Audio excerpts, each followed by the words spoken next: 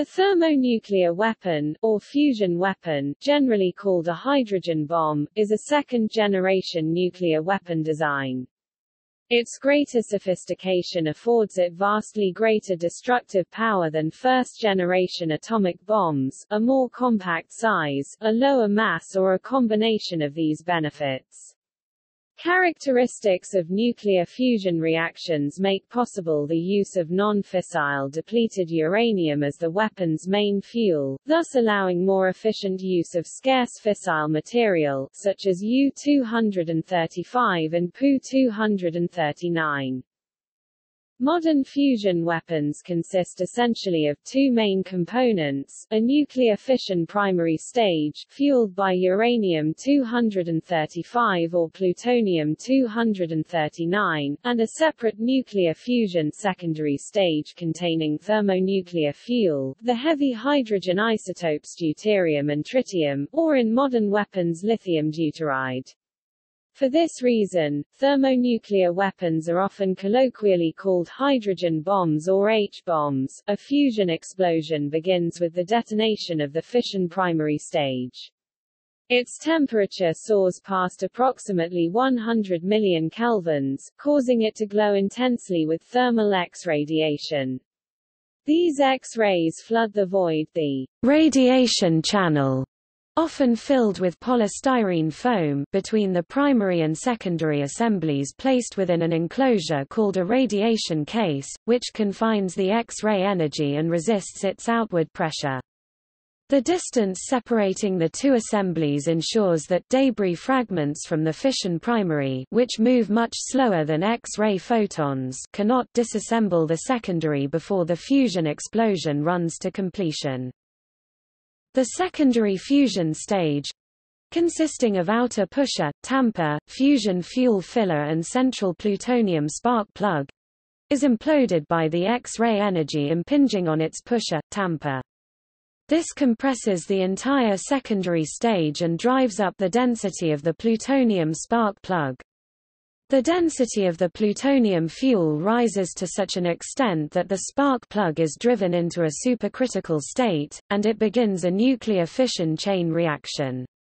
The fission products so produced heat the highly compressed, and thus superdense, thermonuclear fuel surrounding the spark plug to the region of some 300 million kelvins, igniting fusion reactions between fusion fuel nuclei. In modern weapons fueled by lithium deuteride, the fissioning plutonium spark plug also emits free neutrons which collide with lithium nuclei and supply the tritium component of the thermonuclear fuel. The secondary's relatively massive tamper, which resists outward expansion as the explosion proceeds, also serves as a thermal barrier to keep the fusion fuel filler from becoming too hot, which would spoil the compression. If made of uranium, enriched uranium or plutonium, the tamper captures fast fusion neutrons and undergoes fission itself, increasing the overall explosive yield. Additionally, in most designs the radiation case is also constructed of a fissile material that undergoes fission driven by fast thermonuclear neutrons. Such bombs are classified as three-stage weapons, and most current Teller-Ulam designs are such fission-fusion fission weapons. Fast fission of the tamper and radiation case is the main contribution to the total yield and is the dominant process that produces radioactive fission product fallout. The first full-scale thermonuclear test was carried out by the United States in 1952. The concept has since been employed by most of the world's nuclear powers in the design of their weapons. The design of all modern thermonuclear weapons in the United States is known as the Teller-Ulam configuration for its two chief contributors, Edward Teller and Stanislaw Ulam, who developed it in 1951 for the United States, with certain concepts developed with the contribution of physicist John von Neumann. Similar devices were developed by the Soviet Union, United Kingdom, France, and China. As thermonuclear weapons represent the most efficient design for weapon energy yield in weapons with yields above 50 kilotons of TNT, 210 terajoules, virtually all the nuclear weapons of this size deployed by the 5 nuclear weapon states under the Non-Proliferation Treaty today are thermonuclear weapons using the Teller-Ulam design.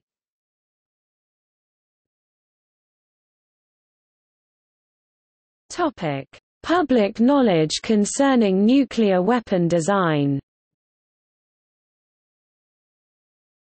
Detailed knowledge of fission and fusion weapons is classified to some degree in virtually every industrialized nation.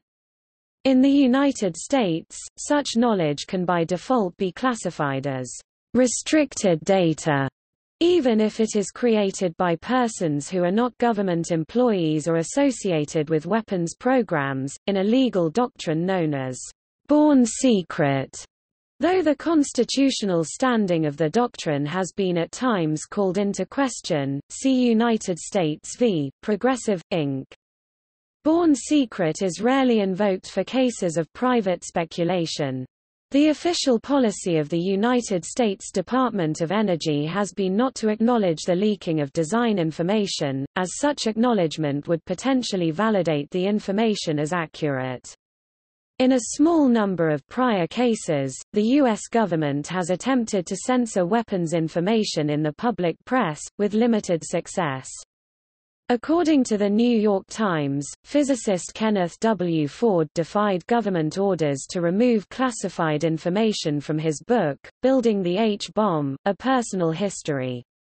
Ford claims he used only pre-existing information and even submitted a manuscript to the government, which wanted to remove entire sections of the book for concern that foreign nations could use the information, though large quantities of vague data have been officially released, and larger quantities of vague data have been unofficially leaked by former bomb designers. Most public descriptions of nuclear weapon design details rely to some degree on speculation, reverse engineering from known information, or comparison with similar fields of physics. Inertial confinement fusion is the primary example. Such processes have resulted in a body of unclassified knowledge about nuclear bombs that is generally consistent with official unclassified information releases, related physics, and is thought to be internally consistent, though there are some points of interpretation that are still considered open. The state of public knowledge about the Teller-Ulam design has been mostly shaped from a few specific incidents outlined in a section below.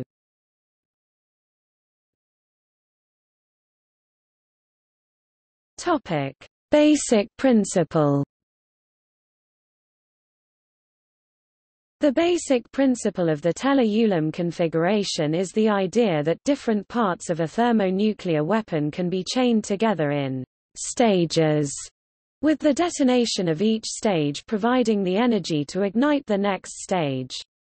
At a bare minimum, this implies a primary section that consists of an implosion-type fission bomb, a trigger, and a secondary section that consists of fusion fuel. The energy released by the primary compresses the secondary through a process called radiation implosion, at which point it is heated and undergoes nuclear fusion. This process could be continued, with energy from the secondary igniting a third fusion stage. Russia's AN 602 Tsar bomber is thought to have been a three-stage fission-fusion device. Theoretically, by continuing this process, thermonuclear weapons with arbitrarily high yield could be constructed.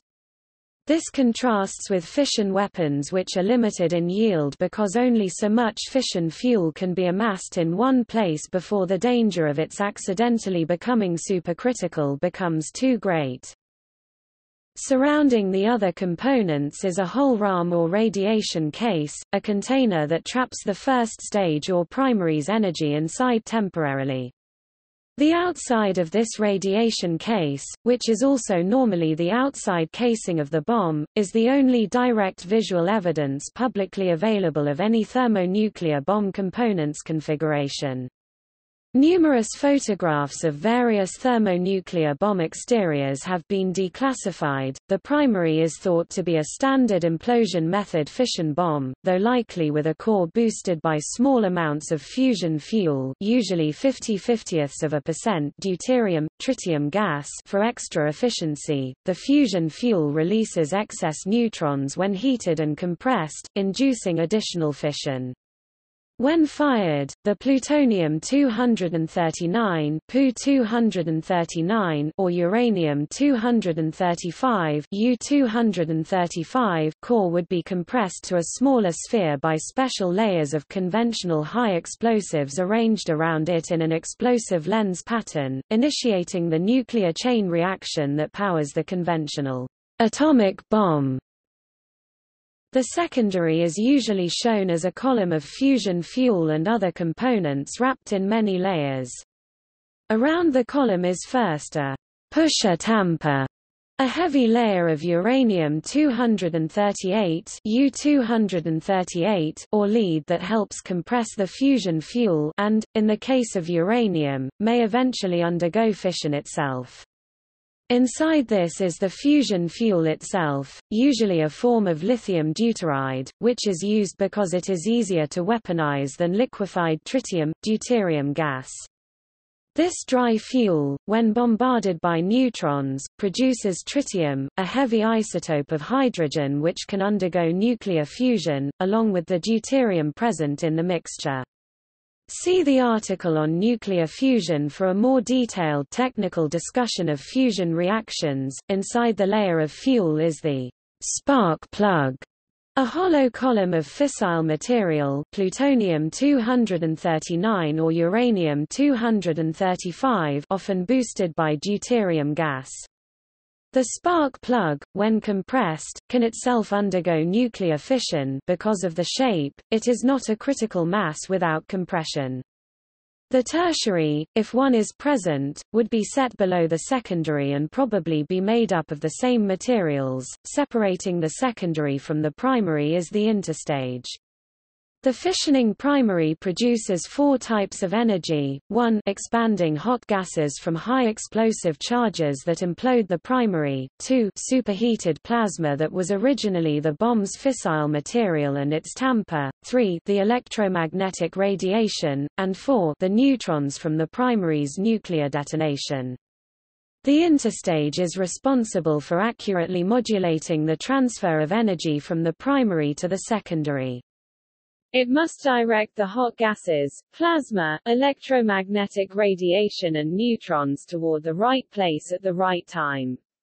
Less than optimal interstage designs have resulted in the secondary failing to work entirely on multiple shots, known as a fissile fizzle. The Castle-Kuhn shot of Operation Castle is a good example. A small flaw allowed the neutron flux from the primary to prematurely begin heating the secondary, weakening the compression enough to prevent any fusion. There is very little detailed information in the open literature about the mechanism of the interstage. One of the best sources is a simplified diagram of a British thermonuclear weapon similar to the American W-80 warhead. It was released by Greenpeace in a report titled, Dual-Use Nuclear Technology. The major components and their arrangement are in the diagram, though details are almost absent. What scattered details it does include likely have intentional omissions or inaccuracies. They are labeled end cap and neutron focus lens and reflector wrap. The former channels neutrons to the U-235 Pu-239 spark plug, while the latter refers to an X-ray reflector, typically a cylinder made out of an X-ray opaque material such as uranium with the primary and secondary at either end. It does not reflect like a mirror, instead, it gets heated to a high temperature by the X-ray flux from the primary, then it emits more evenly spread X-rays that travel to the secondary, causing what is known as radiation implosion. In iThe mic, gold was used as a coating over the uranium to enhance the blackbody effect. Next comes the reflector, neutron gun carriage. The reflector seals the gap between the neutron focus lens in the center and the outer casing near the primary. It separates the primary from the secondary and performs the same function as the previous reflector. There are about 6 neutron guns, seen here from Sandia National Laboratories, each poking through the outer edge of the reflector with one end in each section. All are clamped to the carriage and arranged more or less evenly around the casing's circumference. The neutron guns are tilted so the neutron-emitting end of each gun end is pointed towards the central axis of the bomb. Neutrons from each neutron gun pass through and are focused by the neutron focus lens towards the center of primary in order to boost the initial fissioning of the plutonium. A polystyrene polarizer, plasma source, is also shown. See below. The first U.S. government document to mention the interstage was only recently released to the public, promoting the 2004 initiation of the Reliable Replacement Warhead Program. A graphic includes blurbs describing the potential advantage of a RRW on a part-by-part level, with the interstage blurb saying a new design would replace toxic, brittle material and expensive, special material, which require unique facilities. The toxic, brittle material is widely assumed to be beryllium, which fits that description and would also moderate the neutron flux from the primary. Some material to absorb and re-radiate the X-rays in a particular manner may also be used. Candidates for the special material are polystyrene and a substance called FOGBANK, an unclassified codename. FOGBANK's composition is classified, though aerogel has been suggested as a possibility. It was first used in thermonuclear weapons with the W-76 thermonuclear warhead, and produced at a plant in the Y-12 complex at Oak Ridge, Tennessee, for use in the W-76. Production of FOGBANK lapsed after the W-76 production run ended. The W-76 life extension program required more FOGBANK to be made. This was complicated by the fact that the original FOGBANK's properties weren't fully documented, so a massive effort was mounted to reinvent the process. An impurity crucial to the properties of the old FOGBANK was omitted during the new process. Only close analysis of new and old batches revealed the nature of that impurity. The manufacturing process used acetonitrile as a solvent, which led to at least 3 evacuations of the FOGBANK plant in 2006. Widely used in the petroleum and pharmaceutical industries, acetonitrile is flammable and toxic. Y-12 is the sole producer of FOGBANK.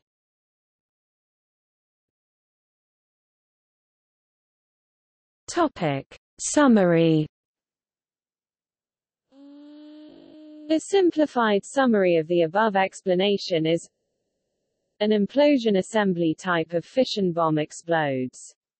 This is the primary stage. If a small amount of deuterium-tritium gas is placed inside the primary's core, it will be compressed during the explosion and a nuclear fusion reaction will occur. The released neutrons from this fusion reaction will induce further fission in the plutonium-239 or uranium-235 used in the primary stage.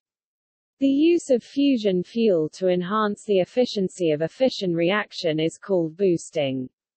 Without boosting, a large portion of the fissile material will remain unreacted. The Little Boy and Fat Man bombs had an efficiency of only 1.4% and 17%, respectively, because they were unboosted. Energy released in the primary stage is transferred to the secondary, or fusion, stage. The exact mechanism whereby this happens is highly classified. This energy compresses the fusion fuel and sparkplug. The compressed sparkplug becomes critical and undergoes a fission chain reaction, further heating the compressed fusion fuel to a high enough temperature to induce fusion, and also supplying neutrons that react with lithium to create tritium for fusion. The fusion fuel of the secondary stage may be surrounded by uranium or enriched uranium, or plutonium. Fast neutrons generated by fusion can induce fission even in materials normally not prone to it, such as depleted uranium whose U-238 is not fissile and cannot sustain a chain reaction, but which is fissionable when bombarded by the high-energy neutrons released by fusion in the secondary stage. This process provides considerable energy yield, as much as half of the total yield in large devices. Although it is sometimes considered to be a separate stage, it should not be confused with a true tertiary stage. Tertiary stages are further fusion stages, see below, which have been put in only a handful of bombs, none of them in large-scale production. Thermonuclear weapons may or may not use a boosted primary stage, use different types of fusion fuel, and may surround the fusion fuel with beryllium, or another neutron-reflecting material, instead of depleted uranium to prevent early premature fission from occurring before the secondary is optimally compressed.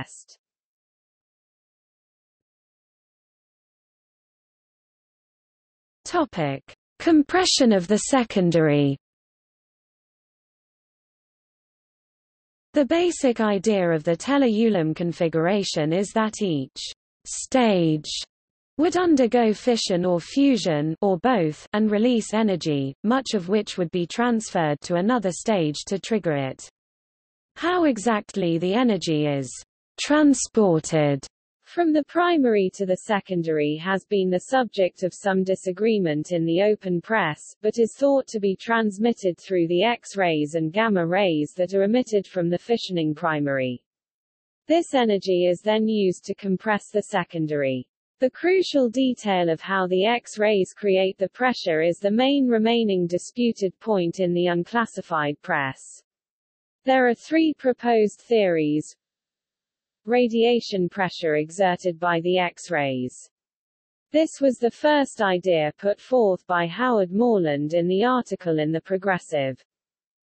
X-rays creating a plasma in the radiation channels filler, a polystyrene or FOGBANK plastic foam. This was a second idea put forward by Chuck Hansen and later by Howard Morland. Tamper-pusher ablation. This is the concept best supported by physical analysis.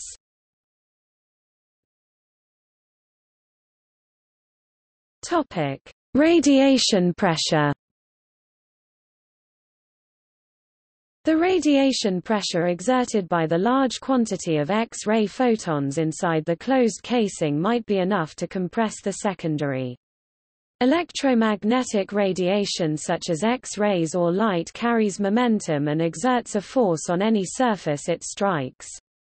The pressure of radiation at the intensities seen in everyday life, such as sunlight striking a surface, is usually imperceptible, but at the extreme intensities found in a thermonuclear bomb the pressure is enormous.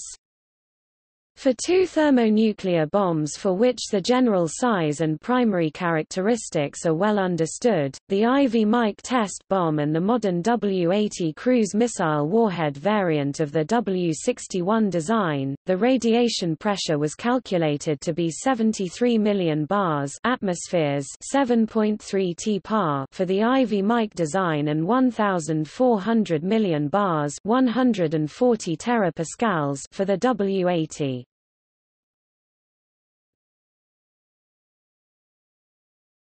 Topic: Foam plasma pressure. Foam plasma pressure is the concept that Chuck Hansen introduced during the Progressive case, based on research that located declassified documents listing special foams as liner components within the radiation case of thermonuclear weapons. The sequence of firing the weapon with the foam would be as follows. The high explosives surrounding the core of the primary fire, compressing the fissile material into a supercritical state and beginning the fission chain reaction.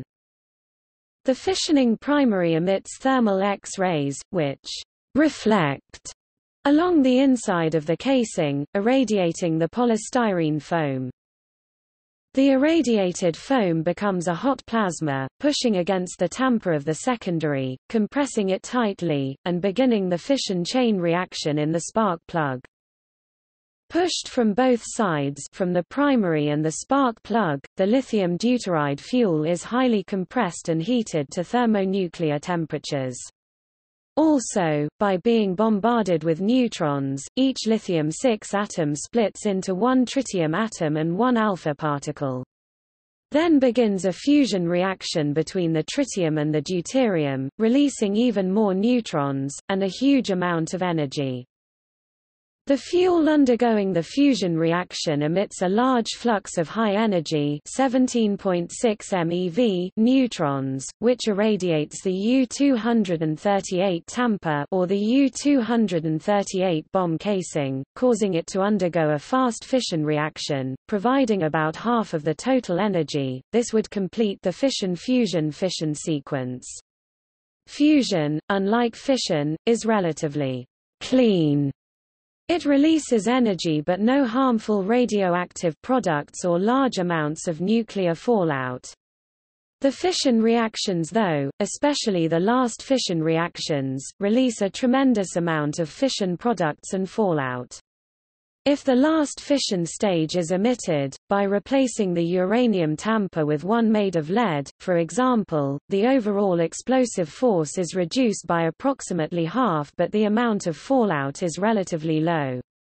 The neutron bomb is a hydrogen bomb with an intentionally thin tamper, allowing most of the fast fusion neutrons as possible to escape. Current technical criticisms of the idea of foam plasma pressure focus on unclassified analysis from similar high-energy physics fields that indicate that the pressure produced by such a plasma would only be a small multiplier of the basic photon pressure within the radiation case, and also that the known foam materials intrinsically have a very low absorption efficiency of the gamma-ray and X-ray radiation from the primary. Most of the energy produced would be absorbed by either the walls of the radiation case or the tamper around the secondary. Analyzing the effects of that absorbed energy led to the third mechanism, ablation.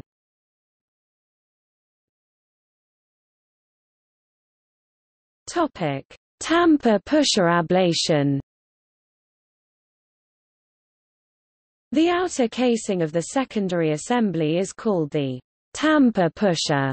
The purpose of a tamper in an implosion bomb is to delay the expansion of the reacting fuel supply, which is very hot dense plasma, until the fuel is fully consumed and the explosion runs to completion. The same tamper material serves also as a pusher in that it is the medium by which the outside pressure, force acting on the surface area of the secondary, is transferred to the mass of fusion fuel. The proposed tamper-pusher ablation mechanism posits that the outer layers of the thermonuclear secondary's tamper-pusher are heated so extremely by the primary's X-ray flux that they expand violently and ablate away, fly off. Because total momentum is conserved, this massive high-velocity ejector impels the rest of the tamper-pusher to recoil inwards with tremendous force, crushing the fusion fuel and the spark plug. The tamper-pusher is built robustly enough to insulate the fusion fuel from the extreme heat outside, otherwise the compression would be spoiled. Rough calculations for the basic ablation effect are relatively simple. The energy from the primary is distributed evenly onto all of the surfaces within the outer radiation case, with the components coming to a thermal equilibrium, and the effects of that thermal energy are then analyzed. The energy is mostly deposited within about 1 X-ray optical thickness of the tamper-pusher outer surface, and the temperature of that layer can then be calculated. The velocity at which the surface then expands outwards is calculated and, from a basic Newtonian momentum balance, the velocity at which the rest of the tamper implodes inwards. Applying the more detailed form of those calculations to the iThe device yields vaporized pusher gas expansion velocity of 290 km per second and an implosion velocity of perhaps 400 km per second if 3/4 of the total Tamper-pusher mass is ablated off, the most energy-efficient proportion. For the W80 the gas expansion velocity is roughly 410 km per second and the implosion velocity 570 km per second. The pressure due to the ablating material is calculated to be 5.3 billion bars 530 t-par in the iThe device and 64 billion bars 6.4 p-par in the W80 device.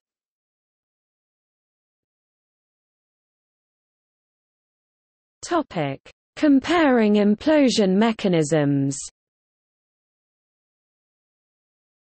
Comparing the three mechanisms proposed, it can be seen that the calculated ablation pressure is 1 order of magnitude greater than the higher proposed plasma pressures and nearly 2 orders of magnitude greater than calculated radiation pressure. No mechanism to avoid the absorption of energy into the radiation case wall and the secondary tamper has been suggested, making ablation apparently unavoidable. The other mechanisms appear to be unneeded. United States Department of Defense official declassification reports indicate that foamed plastic materials are or may be used in radiation case liners, and despite the low direct plasma pressure they may be of use in delaying the ablation until energy has distributed evenly and a sufficient fraction has reached the secondaries Tamper-pusher. Richard Rhodes' book Dark Sun stated that a 1-inch thick 25 mm layer of plastic foam was fixed to the lead liner of the inside of the iThe steel casing using copper nails. Rhodes quotes several designers of that bomb explaining that the plastic foam layer inside the outer case is to delay ablation and thus recoil of the outer case. If the foam were not there, metal would ablate from the inside of the outer case with a large impulse, causing the casing to recoil outwards rapidly. The purpose of the casing is to contain the explosion for as long as possible, allowing as much X-ray ablation of the metallic surface of the secondary stage as possible, so it compresses the secondary efficiently, maximizing the fusion yield. Plastic foam has a low density, so causes a smaller impulse when it ablates than metal does.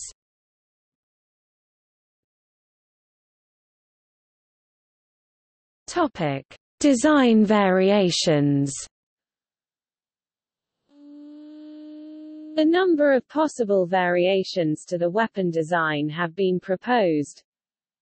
Either the tamper or the casing have been proposed to be made of uranium-235, highly enriched uranium, in the final fission jacket. The far more expensive U-235 is also fissionable with fast neutrons like the U-238 in depleted or natural uranium, but its fission efficiency is higher. This is because U-235 nuclei also undergo fission by slow neutrons. U-238 nuclei require a minimum energy of about 1 MeV, and because these slower neutrons are produced by other fissioning U-235 nuclei in the jacket, in other words, U-235 supports the nuclear chain reaction whereas U-238 does not. Furthermore, a U-235 jacket fosters neutron multiplication, whereas U-238 nuclei consume fusion neutrons in the fast fission process. Using a final fissionable, fissile jacket of U-235 would thus increase the yield of a tellur-ulam bomb above a depleted uranium or natural uranium jacket.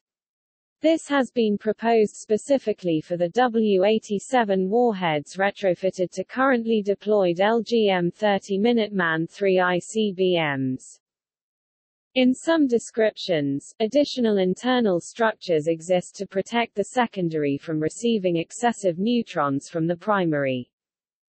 The inside of the casing may or may not be specially machined to reflect the X-rays.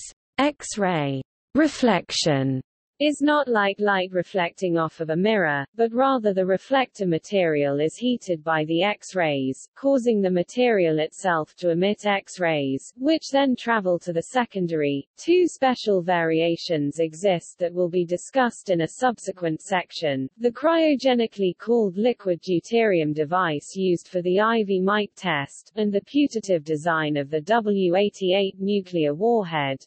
A small, MIRVed version of the Tellur-Ulam configuration with a prolate, egg or watermelon-shaped primary and an elliptical secondary. Most bombs do not apparently have tertiary stages, that is, third compression stages, which are additional fusion stages compressed by a previous fusion stage.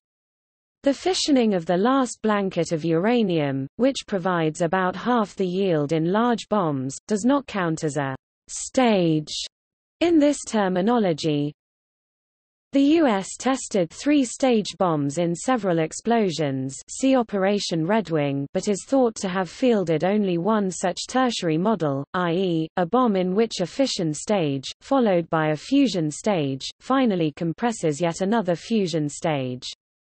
This U.S. design was the heavy but highly efficient, i.e., nuclear weapon yield per unit bomb weight 25 Mountain B-41 nuclear bomb. The Soviet Union is thought to have used multiple stages, including more than one tertiary fusion stage, in their 50 megaton, 100 Mountain in intended use Tsar bomber. However, as with other bombs, the fissionable jacket could be replaced with lead in such a bomb, and in this one, for demonstration, it was. If any hydrogen bombs have been made from configurations other than those based on the Tellur-Ulam design, the fact of it is not publicly known. A possible exception to this is the Soviet early Sloika design. In essence, the Tellur-Ulam configuration relies on at least two instances of implosion occurring. First, the conventional chemical explosives in the primary would compress the fissile core, resulting in a fission explosion many times more powerful than that which chemical explosives could achieve alone, first stage. Second, the radiation from the fissioning of the primary would be used to compress and ignite the secondary fusion stage, resulting in a fusion explosion many times more powerful than the fission explosion alone. This chain of compression could conceivably be continued with an arbitrary number of tertiary fusion stages, each igniting more fusion fuel in the next stage, although this is debated. See more arbitrarily large yield debate. Finally, efficient bombs, but not so-called neutron bombs, end with the fissioning of the final natural uranium tamper, something that could not normally be achieved without the neutron flux provided by the fusion reactions in secondary or tertiary stages. Such designs are suggested to be capable of being scaled up to an arbitrary large yield with apparently as many fusion stages as desired, potentially to the level of a doomsday device. However, usually such weapons were not more than a dozen megatons, which was generally considered enough to destroy even most hardened practical targets, for example, a control facility such as the Cheyenne Mountain Complex. Even such large bombs have been replaced by smaller yield bunker buster type nuclear bombs. See more, nuclear bunker buster. As discussed above, for destruction of cities and non-hardened targets, breaking the mass of a single missile payload down into smaller MIRV bombs, in order to spread the energy of the explosions into a pancake area, is far more efficient in terms of area destruction per unit of bomb energy.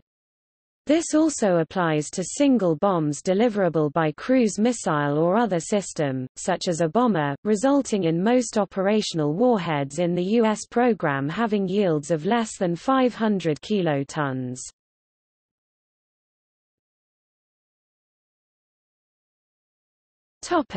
History.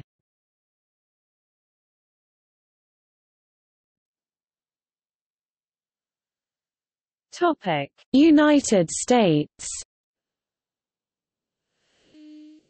The idea of a thermonuclear fusion bomb ignited by a smaller fission bomb was first proposed by Enrico Fermi to his colleague Edward Teller in 1941 at the start of what would become the Manhattan Project.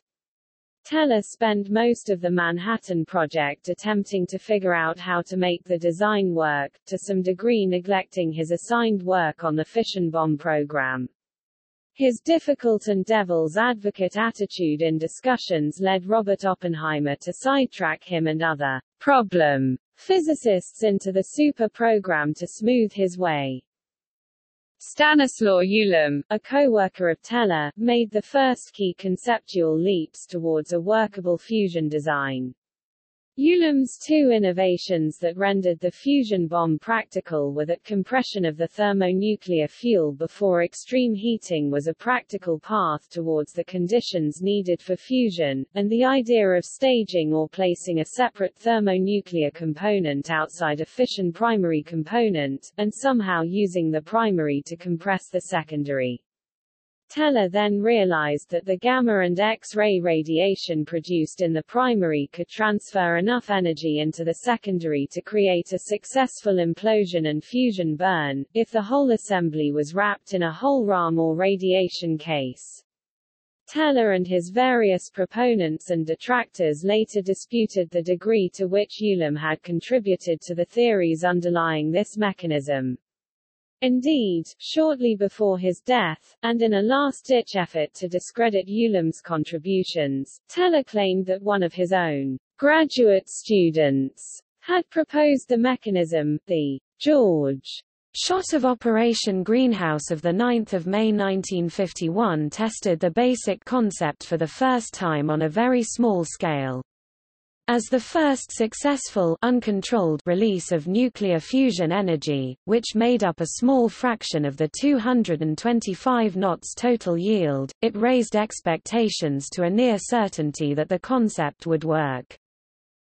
On November 1, 1952, the Teller-Ulam configuration was tested at full scale in the iThe shot at an island in the Eniwetok Atoll, with a yield of 10.4 megatons, over 450 times more powerful than the bomb dropped on Nagasaki during World War II.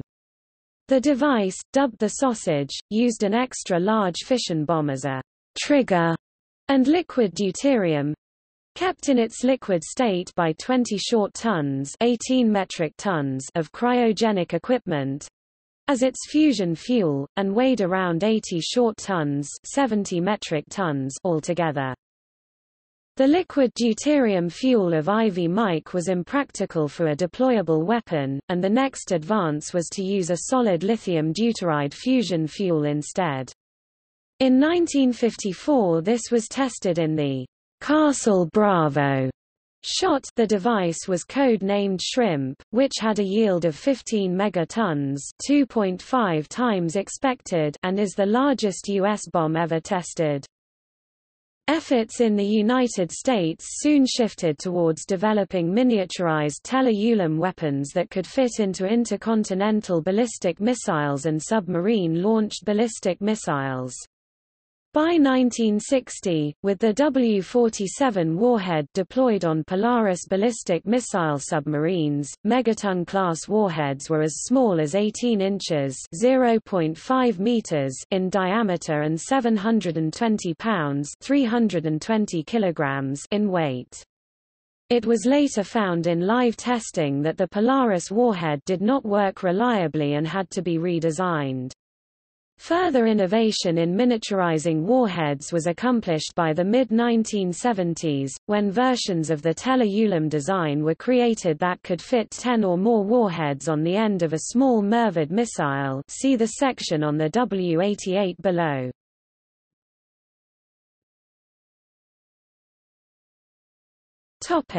Soviet Union. The Soviet thermonuclear weapons program was aided heavily by Klaus Fuchs. Fuchs' most valuable contribution to the Soviet weapons program concerned the hydrogen bomb. The idea of a hydrogen bomb arose from discussions between Enrico Fermi and Edward Teller in 1941. From 1943, Teller lectured at Los Alamos on what he called the super. Following their meeting, Fermi was convinced by Teller to present a series of lectures detailing the current state of research into thermonuclear weapons. In September 1945, Fuchs passed a synopsis of these lectures to the Soviets. This information was important to the Soviets, but not solely for the information about the U.S. bomb project. The importance of this material was in that it confirmed that the United States were working on their own thermonuclear weapon research. Although the information provided by Fuchs regarding the thermonuclear weapons research was not seen as entirely beneficial, it still provided the Soviet Union with knowledge such as the properties of tritium. Tritium is an isotope of hydrogen with 2 neutrons, which allows for more efficient fusion reactions to occur during the detonation of a nuclear weapon. Discovering the properties of this radioactive material would allow the Soviet Union to develop a more powerful weapon that requires less fuel. Following Fuchs's return, experts from the Soviet Union spent a great deal of time researching his findings for themselves. Even though the Soviets did obtain some original ideas, the findings of this research served to confirm Fuchs's notes from the American lectures on the matter. After his return to England in mid-1946, Fuchs was not again in touch with Soviet intelligence until September 1947, when his controller confirmed the Soviet interest in thermonuclear weapons. In response, Fuchs provided details of the ongoing theoretical superbomb studies in the U.S. under the direction of Teller and Enrico Fermi at the University of Chicago. Fuchs obtained information regardless of the American McMahon Act, which prevented Anglo-American cooperation on nuclear weapons research. Under this act, Fuchs did not have routine access to American collaborators like Fermi and Teller. Fuchs was very close to Teller at Los Alamos, and while there Fuchs had worked on thermonuclear weapons. As Teller later recalled, he Fuchs talked with me and others frequently in depth about our intensive efforts. It was easy and pleasant to discuss my work with him. He also made impressive contributions, and I learned many technical facts from him. The information Fuchs obtained energized the Soviets to direct new intelligence activities against research in Chicago. In February 1948, the Soviet Union formally began its hydrogen bomb program. A month later, Fuchs again met with Feklisov, an event which played an exceptional role in the subsequent course of the Soviet thermonuclear bomb program. A report of June 1953 warned that, although no indication of Soviet development of hydrogen bombs had been found, Soviet research, development and even field testing of thermonuclear reactions based on the disclosures of Fuchs may take place by mid-1953.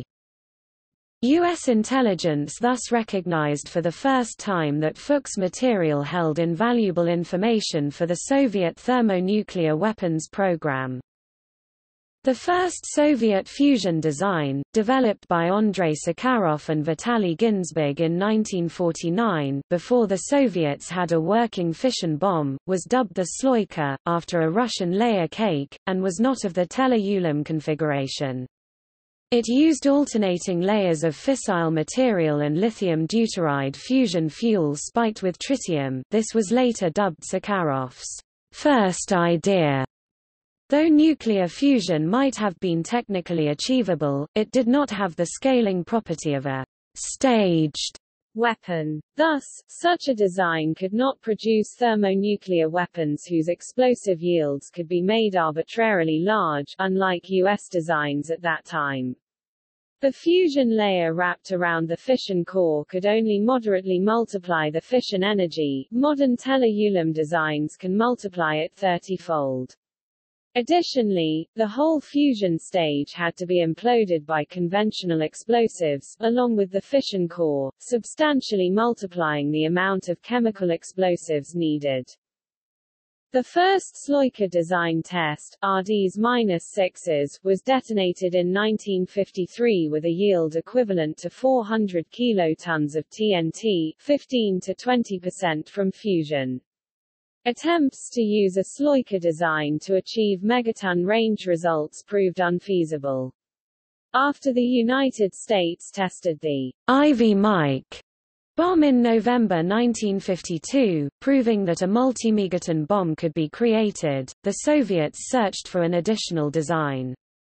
The second idea, as Sakharov referred to it in his memoirs, was a previous proposal by Ginzburg in November 1948 to use lithium deuteride in the bomb, which would, in the course of being bombarded by neutrons, produce tritium and free deuterium. In late 1953, physicist Viktor Davydenko achieved the first breakthrough, that of keeping the primary and secondary parts of the bombs in separate pieces. Staging. The next breakthrough was discovered and developed by Sakharov and Yakov Zeldovich, that of using the X-rays from the fission bomb to compress the secondary before fusion. Radiation implosion. In early 1954. Sakharov's third idea, as the Teller-Ulam design was known in the USSR, was tested in the shot RDs-37. In November 1955 with a yield of 1.6 megatons. The Soviets demonstrated the power of the staging concept in October 1961, when they detonated the massive and unwieldy Tsar Bomba, a 50-megaton hydrogen bomb that derived almost 97% of its energy from fusion. It was the largest nuclear weapon developed and tested by any country.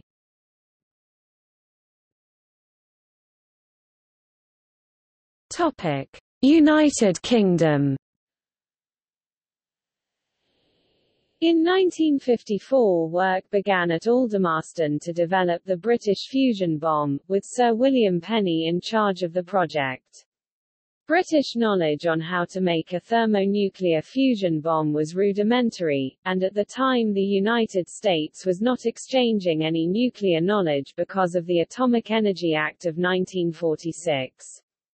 However, the British were allowed to observe the American Castle tests and used sampling aircraft in the mushroom clouds, providing them with clear, direct evidence of the compression produced in the secondary stages by radiation implosion. Because of these difficulties, in 1955 British Prime Minister Anthony Eden agreed to a secret plan, whereby if the Aldermaston scientists failed or were greatly delayed in developing the fusion bomb, it would be replaced by an extremely large fission bomb. In 1957 the Operation Grapple tests were carried out.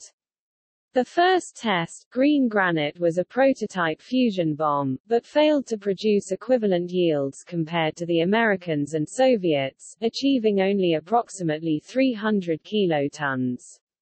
The second test, Orange Herald, was the modified fission bomb and produced 720 kilotons, making it the largest fission explosion ever. At the time almost everyone, including the pilots of the plane that dropped it, thought that this was a fusion bomb. This bomb was put into service in 1958. A second prototype fusion bomb, Purple Granite, was used in the third test, but only produced approximately 150 kilotons. A second set of tests was scheduled, with testing recommencing in September 1957. The first test was based on a new simpler design, a two-stage thermonuclear bomb that had a much more powerful trigger. This test, Grapple X Round C, was exploded on November 8 and yielded approximately 1.8 megatons. On April 28, 1958, a bomb was dropped that yielded 3 megatons, Britain's most powerful test. Two final airburst tests on September 2 and September 11, 1958, dropped smaller bombs that yielded around 1 megaton each. American observers had been invited to these kinds of tests. After Britain's successful detonation of a megaton range device, and thus demonstrating a practical understanding of the Tele-Ulam design, secret, the United States agreed to exchange some of its nuclear designs with the United Kingdom, leading to the 1958 US-UK Mutual Defence Agreement. Instead of continuing with its own design, the British were given access to the design of the smaller American Mk-28 warhead and were able to manufacture copies. The United Kingdom had worked closely with the Americans on the Manhattan Project. British access to nuclear weapons information was cut off by the United States at one point due to concerns about Soviet espionage. Full cooperation was not re-established until an agreement governing the handling of secret information and other issues was signed.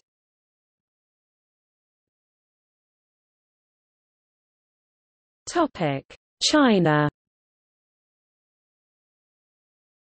Mao Zedong decided to begin a Chinese nuclear weapons program during the First Taiwan Strait crisis of 1954–1955. The People's Republic of China detonated its first hydrogen thermonuclear bomb on June 17, 1967, 32 months after detonating its first fission weapon, with a yield of 3.31 mount. It took place in the Lop Nor test site, in northwest China. China had received extensive technical help from the Soviet Union to jump-start their nuclear program, but by 1960, the rift between the Soviet Union and China had become so great that the Soviet Union ceased all assistance to China. A story in the New York Times by William Broad reported that in 1995, a supposed Chinese double agent delivered information indicating that China knew secret details of the US W-88 warhead, supposedly through espionage. This line of investigation eventually resulted in the abortive trial of Wen Ho Lee.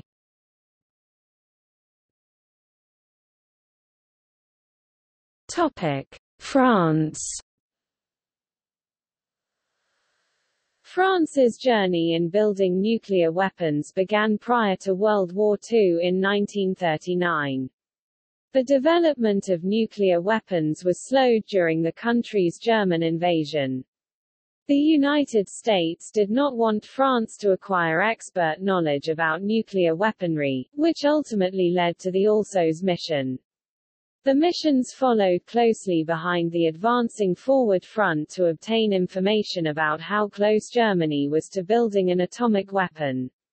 Following the surrender of the Nazis, Germany was divided into zones of occupation. The zone given to the French was suspected to contain several nuclear research facilities. The United States conducted Operation Harborage to seize any and all information about nuclear weaponry from the French. The operation strategized to have American troops intercede advancing French army, allowing the Americans to seize any German scientists or records as well as destroy the remaining functional facilities. In 1945, the French Atomic Energy Commission, Commissariat à l'Énergie Atomique, CEA, was founded under Charles de Gaulle. The CEA served as the country's atomic energy authority, overseeing commercial, military, and scientific uses of atomic power. However, it was not until 1952 that a tangible goal of building plutonium reactors progressed. 2 years later, a reactor was being built and a plutonium separating plant began construction shortly after. In 1954, the question about continuing to explore building an atomic bomb was raised. The French cabinet seemed to be favoring less the building of an atomic bomb. Ultimately, the Prime Minister decided to continue efforts developing an atomic bomb in secret. In late 1956, tasks were delegated between the CEA and Defense Ministry to propel atomic development, such as finding a test site, providing the necessary uranium, and physical device assembly. Charles de Gaulle returned to power and was elected France's Fifth Republic's first president in 1958. De Gaulle, a strong believer in the nuclear weapons program, approved the country's first nuclear test to take place in one of the early months of 1960. The country's first nuclear explosion took place on 13 February at Regan Oasis in the Sahara Desert in French Algeria of the time. It was called Jerboise Blue, translating to Blue Jerboa. The first explosion was detonated at a tower height of 105 meters. The bomb used a plutonium implosion design with a yield of 70 kilotons. The Regan Oasis test site was used for 3 more atmospheric tests before testing activity moved to a second site, Eka, to carry out a total of 13 underground tests into 1967. The French nuclear testing site was moved to the unpopulated French atolls in the Pacific Ocean. The first test conducted at these new sites was the Canopus test in the Fangataufa Atoll in French Polynesia on 24 August 1968, the country's first multi-stage thermonuclear weapon test. The bomb was detonated from a balloon at a height of 520 meters. The result of this test was significant atmospheric contamination. Very little is known about France's development of the Tele-Ulam design, beyond the fact that France detonated a 2.6 mt device in the Canopus test. France reportedly had great difficulty with its initial development of the Tele-Ulam design, but it later overcame these, and is believed to have nuclear weapons equal in sophistication to the other major nuclear powers. France and China did not sign or ratify the Partial Nuclear Test Ban Treaty of 1963, which banned nuclear test explosions in the atmosphere, underwater, or in outer space. Between 1966 and 1996, France carried out more than 190 nuclear tests. France's final nuclear test took place on January 27, 1996, and then the country dismantled its Polynesian test sites. France signed the Comprehensive Nuclear Test Ban Treaty that same year, and then ratified the treaty within 2 years. France confirmed that its nuclear arsenal contains about 300 warheads, carried by submarine-launched ballistic missiles (SLBMs) and fighter bombers in 2015. France has 4 Triomphant-class ballistic missile submarines. 1 ballistic missile submarine is deployed in the deep ocean, but a total of 3 must be in operational use at all times. The 3 older submarines are armed with 16 M45 missiles. The newest submarine, Le Terrible, was commissioned in 2010, and it has M51 missiles capable of carrying TN-75 thermonuclear warheads. The air fleet is 4 squadrons at 4 different bases. In total, there are 23 Mirage 2000N aircraft and 20 Rafales capable of carrying nuclear warheads. The M51.1 missiles are intended to be replaced with the new M51.2 warhead beginning in 2016, which has a 3,000 km greater range than the M51.1. President François Hollande announced €180 billion would be used from the annual defense budget to improve the country's nuclear deterrence. France contains 13 international monitoring system facilities that monitor for nuclear explosive activity on Earth through the use of seismic, infrasound, and hydroacoustic monitors. France also has about 60 air-launched missiles tipped with TN-80 per tera-newtons 81 warheads with a yield of about 300 kilotons each. France's nuclear program has been carefully designed to ensure that these weapons remain usable decades into the future. Currently, France is no longer deliberately producing critical mass materials such as plutonium and enriched uranium, but it still relies on nuclear energy for electricity, with Pu-239 as a byproduct.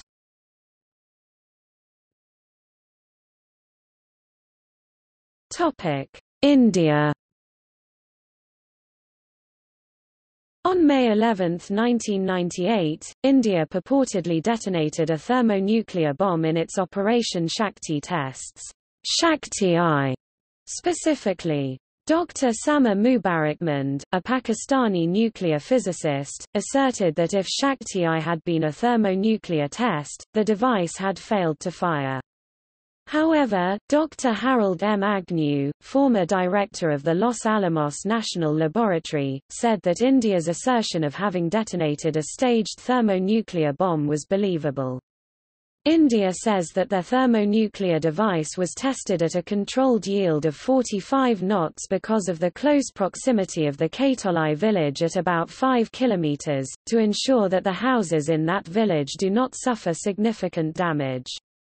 Another cited reason was that radioactivity released from yields significantly more than 45 kilotons might not have been contained fully.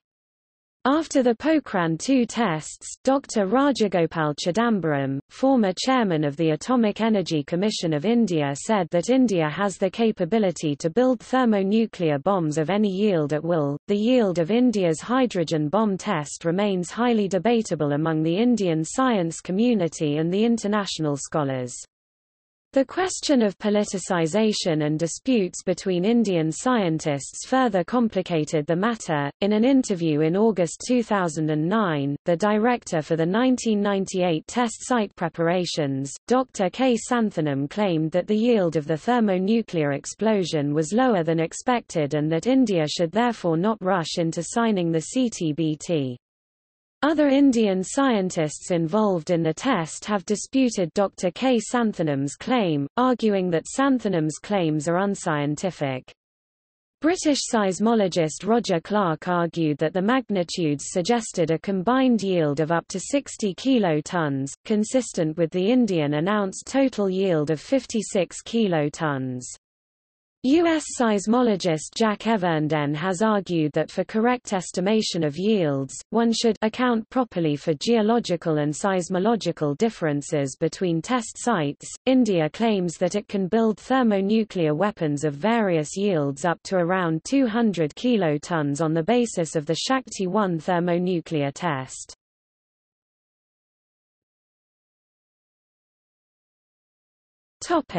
Israel. Israel is alleged to possess thermonuclear weapons of the Tel-Ulam design, but it is not known to have tested any nuclear devices, although it is widely speculated that the Vela incident of 1979 may have been a joint Israeli-South African nuclear test. It is well established that Edward Teller advised and guided the Israeli establishment on general nuclear matters for some 20 years. Between 1964 and 1967, Teller made 6 visits to Israel where he lectured at the Tel Aviv University on general topics in theoretical physics. It took him a year to convince the CIA about Israel's capability, and finally in 1976, Carl Duckett of the CIA testified to the U.S. Congress, after receiving credible information from an American scientist, Teller, on Israel's nuclear capability. During the 1990s, Teller eventually confirmed speculations in the media that it was during his visits in the 1960s that he concluded that Israel was in possession of nuclear weapons. After he conveyed the matter to the higher level of the U.S. government, Teller reportedly said, Israel have it, and they were clever enough to trust their research and not to test. They know that to test would get them into trouble.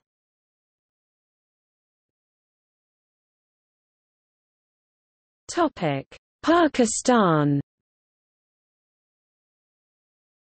According to the scientific data received and published by PAEC, the Corps of Engineers, and Kahuta Research Laboratories (KRL), in May 1998, Pakistan carried out 6 underground nuclear tests in Chagai Hills and Karan Desert in Balochistan Province. See the code names of the tests, Chagai I and Chagai II. None of these boosted fission devices was the thermonuclear weapon design, according to KRL and PAEC.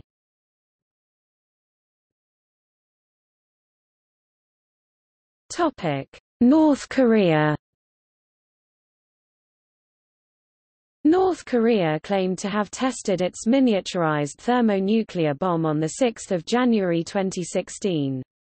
North Korea's first 3 nuclear tests 2006, 2009 and 2013 were relatively low yield and do not appear to have been of a thermonuclear weapon design.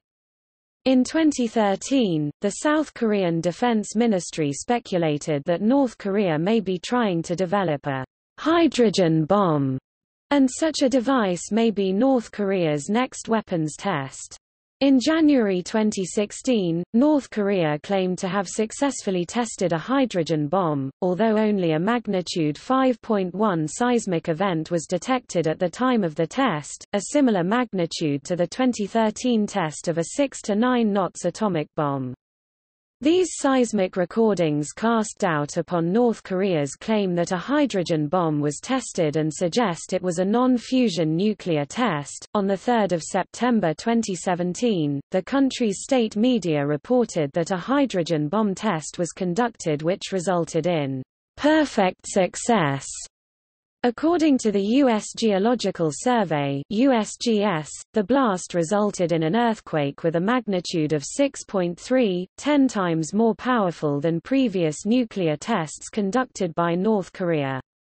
U.S. intelligence released an early assessment that the yield estimate was 140 kilotons, with an uncertainty range of 70 to 280 kilotons. On 12 September, NORSAR revised its estimate of the earthquake magnitude upward to 6.1, matching that of the CTBTO, but less powerful than the USGS estimate of 6.3.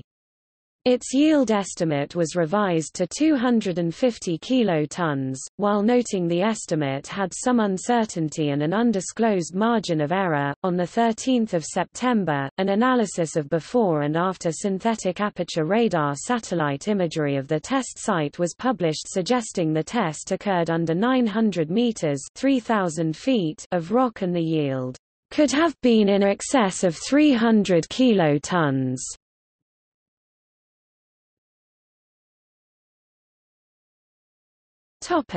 Public knowledge. The Tele-Ulam design was for many years considered one of the top nuclear secrets, and even today it is not discussed in any detail by official publications with origins behind the fence of classification. United States Department of Energy (DOE) policy has been, and continues to be, that they do not acknowledge when leaks occur, because doing so would acknowledge the accuracy of the supposed leaked information. Aside from images of the warhead casing, most information in the public domain about this design is relegated to a few terse statements by the DOE and the work of a few individual investigators.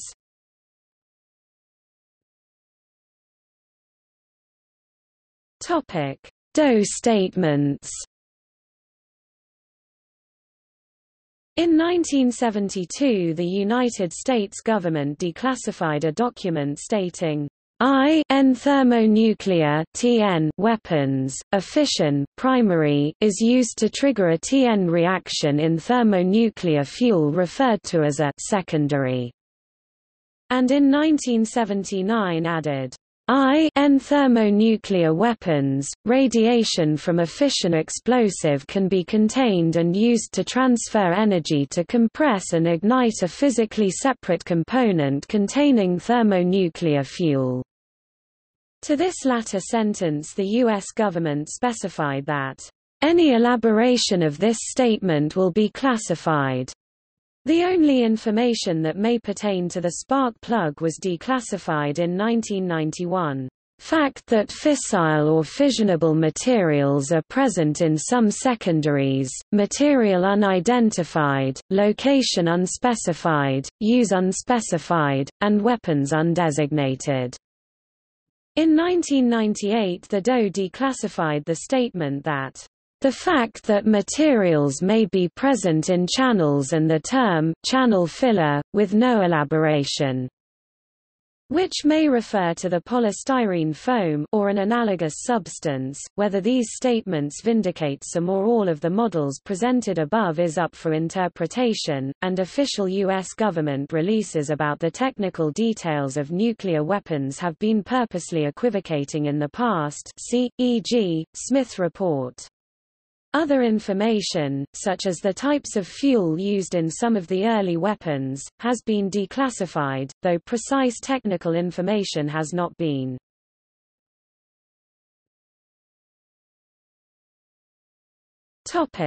The progressive case.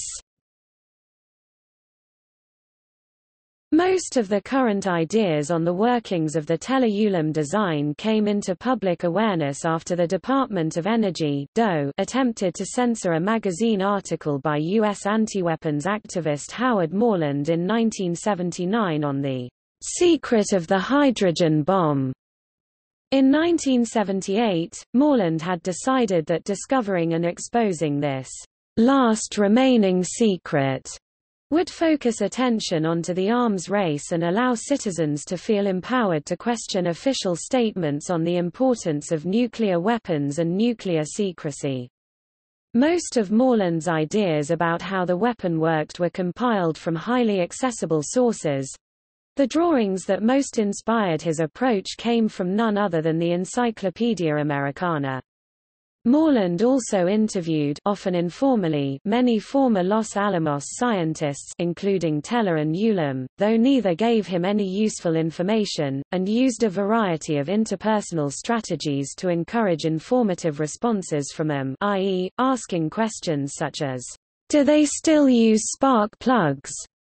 Even if he was not aware what the latter term specifically referred to. Morland eventually concluded that the secret was that the primary and secondary were kept separate and that radiation pressure from the primary compressed the secondary before igniting it. When an early draft of the article, to be published in the Progressive magazine, was sent to the DOE after falling into the hands of a professor who was opposed to Morland's goal, the DOE requested that the article not be published, and pressed for a temporary injunction. The DOE argued that Morland's information was 1 likely derived from classified sources, 2 if not derived from classified sources, itself counted as secret information under the Born Secret clause of the 1954 Atomic Energy Act, and 3 was dangerous and would encourage nuclear proliferation.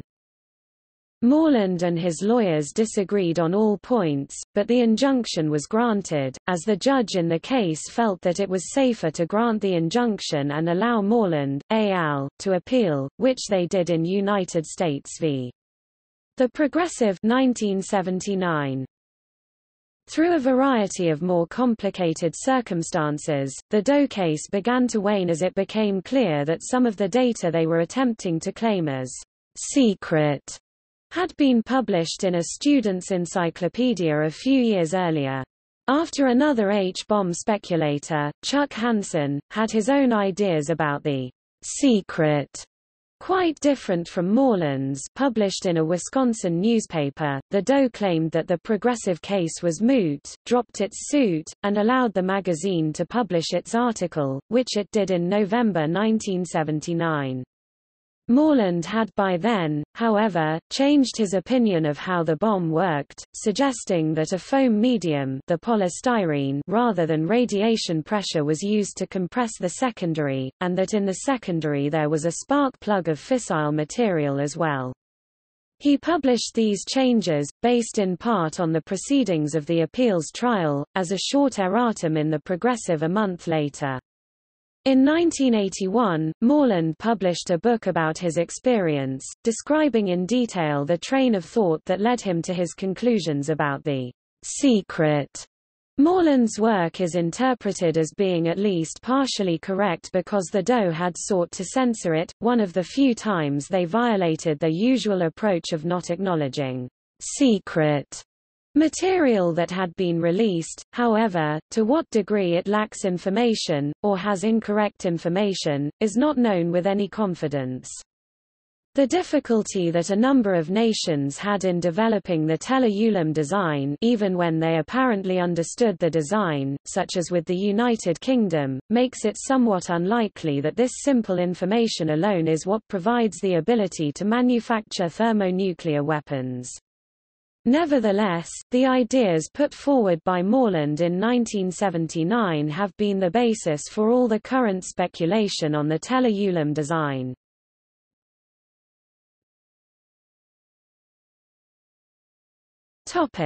Nuclear reduction. 2 years before his death in 1989, Andrei Sakharov's comments at a scientists' forum helped begin the process for the elimination of thousands of nuclear ballistic missiles from the US and Soviet arsenals. Sakharov (1921–89) was recruited into the Soviet Union's nuclear weapons program in 1948, a year after he completed his doctorate.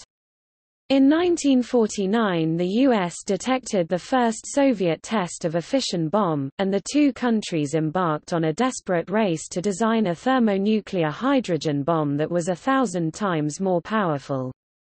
Like his U.S. counterparts, Sakharov justified his H-bomb work by pointing to the danger of the other countries achieving a monopoly. But also, like some of the U.S. scientists who had worked on the Manhattan Project, he felt a responsibility to inform his nation's leadership and then the world about the dangers from nuclear weapons. Sakharov's first attempt to influence policy was brought about by his concern about possible genetic damage from long-lived radioactive carbon-14 created in the atmosphere from nitrogen-14 by the enormous fluxes of neutrons released in H-bomb tests. In 1968, a friend suggested that Sakharov write an essay about the role of the intelligentsia in world affairs. Self-publishing was the method at the time for spreading unapproved manuscripts in the Soviet Union. Many readers would create multiple copies by typing with multiple sheets of paper interleaved with carbon paper.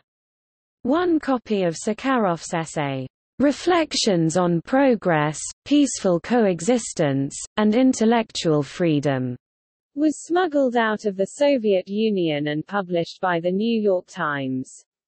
More than 18 million reprints were produced during 1968–69. After the essay was published, Sakharov was barred from returning to work in the nuclear weapons program and took a research position in Moscow.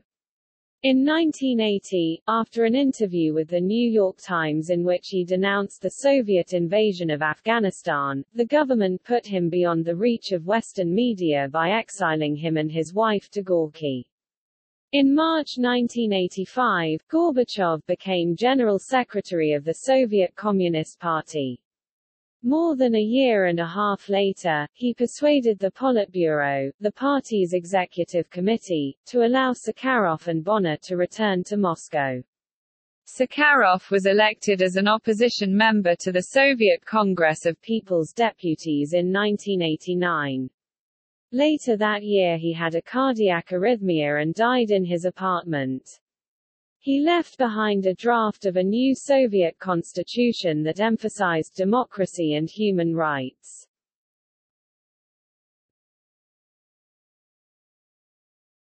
Topic: Notable accidents. On 5 February 1958, during a training mission flown by a B-47, the Mark 15 nuclear bomb, also known as the Tybee bomb, was lost off the coast of Tybee Island near Savannah, Georgia. The bomb was thought by the Department of Energy to lie buried under several feet of silt at the bottom of Wassaw Sound. On 17 January 1966, a fatal collision occurred between a B-52G and a KC-135 Stratotanker over Palomares, Spain. The conventional explosives in two of the Mk-28 type hydrogen bombs detonated upon impact with the ground, dispersing plutonium over nearby farms.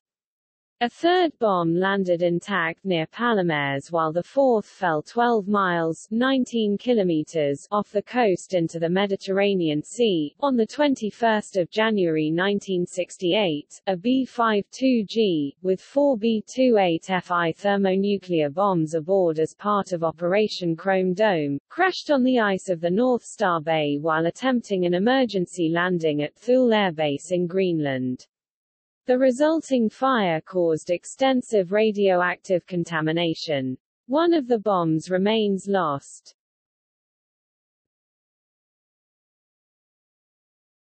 Topic: Variations.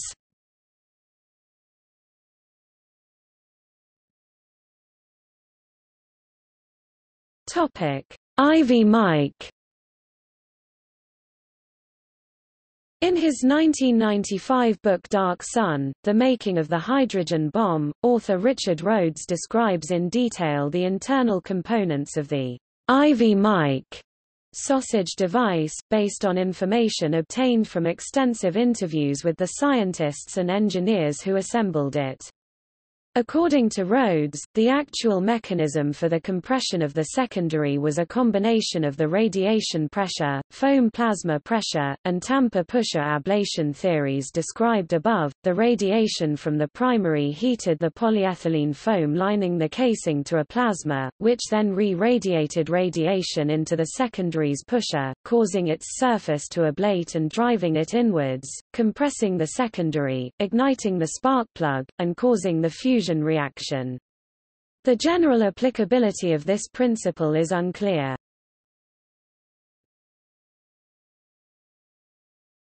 Topic: W-88.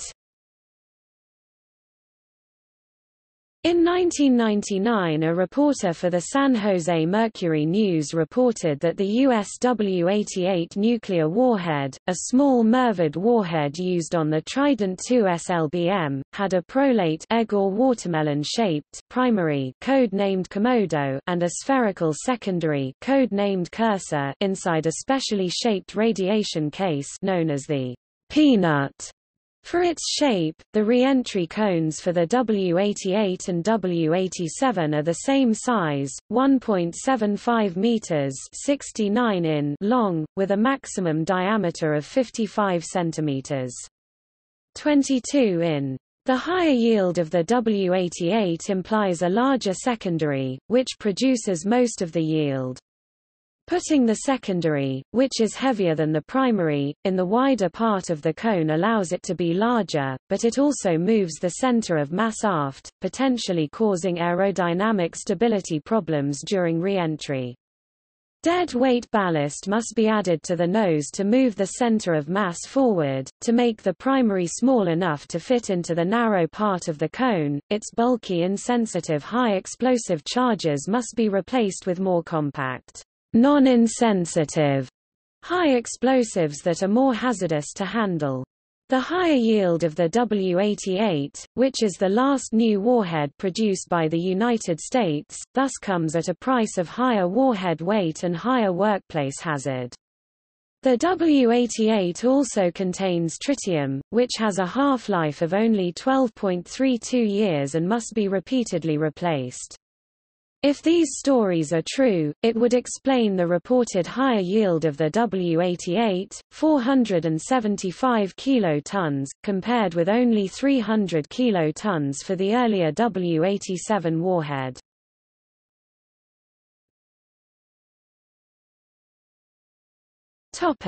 See also: